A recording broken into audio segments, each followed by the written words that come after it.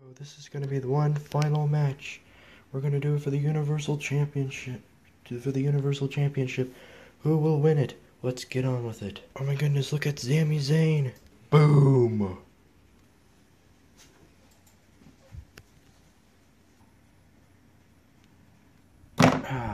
Going for the cover. 1, 2. No, and he kicks out. Blue Thunder Bomb, ladies and gentlemen. 1, 2, 3.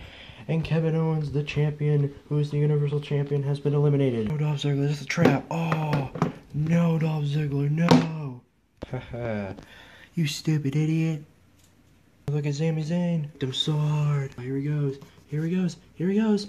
Oh, he did it. He did it. He did it. Here we go. 1, 2, 3. Ding, ding, ding. Chris Jericho has been eliminated. Finally, it's Dolph Ziggler versus Sami Zayn for the Universal Championship. Who will win it?